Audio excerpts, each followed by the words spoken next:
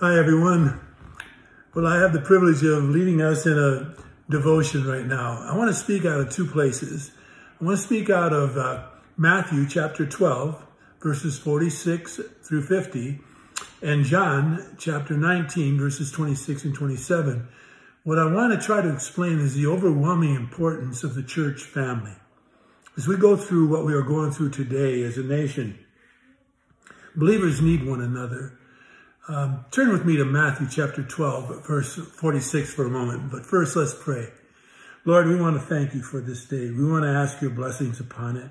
And Father, we want to ask you to open up our eyes so we might behold wonderful things that come from your law. And would you lead us? Move me aside, dear Father, and let us see you and you alone in your most glorious word. We pray in Jesus' name. Amen. In Matthew chapter 12, verse 46, Jesus Christ is speaking to the crowds. While he is speaking in verse 46, we are told that his mother and his brothers were standing outside wanting to speak with him. In verse 47, someone went to Jesus Christ and said, "Behold, your mother and your brothers are standing outside seeking to speak with you." Verse 48 is an interesting verse. Jesus answered the one who was telling him this and said, "Who is my mother and who are my brothers?" And then stretching out his hand, we are told in verse 49, towards the disciples, he said, listen now, "Behold, my mother and my brothers." Now look very closely at verse 50 because it is the essence of what I want to say this day to you. In verse 50, Jesus says, "Whoever does the will of my Father who is in heaven, he or she is my brother, my sister, or my mother." I submit to you that it is here, and as we're going to see in a moment in John chapter 19, from the cross, that Jesus begins what is his new family structure, stating the importance of the church and our faith. Because never forget verse 50 of Matthew chapter 12. He says, "For whoever does the will of my Father who is in heaven, this one is my mother, this one is my brother, this one is my sister." What our Lord says in Matthew 12, and from the cross, turn with me now to John chapter 19, verses 26 and 27, sets a new way of thinking within the family of the church. From the cross, in great pain, Jesus pauses enough to talk about the family.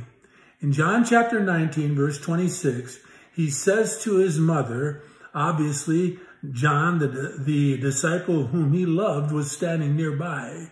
He said to his mother, "Woman," which was a statement of respect, "Woman, behold your son." And then in verse 27, he says to John, the disciple whom he loved, "Behold," he says, "your mother." And we are told from that hour, John took Jesus' mother into his own household.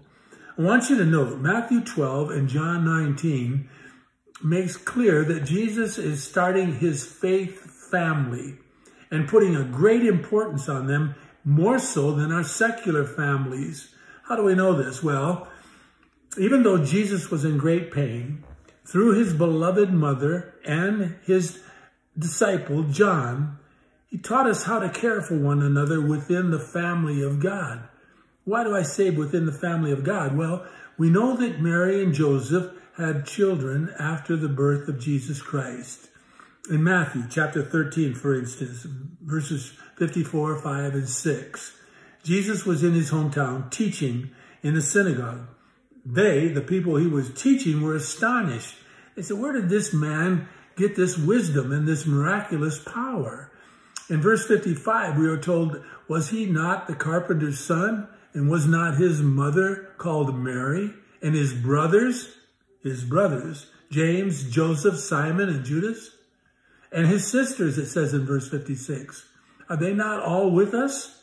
Where did this man get all of these things?"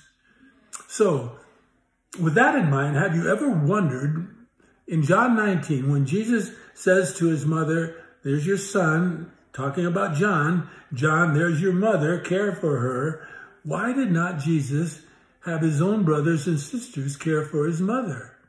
I believe it's a simple fact. I believe it's because his brothers did not believe in him until after the resurrection. We are told in John chapter 7, verse 5, for not even his brothers were believing in him. I believe he put his mother in the care of someone he knew would love her and spiritually care for her. You see, Jesus is saying family equals believers. Now, I'm not saying that we're not to love our families, not at all. We are. But within the church, within our faith, we are to care for one another, especially in times like today. God bless you all. Have a wonderful day.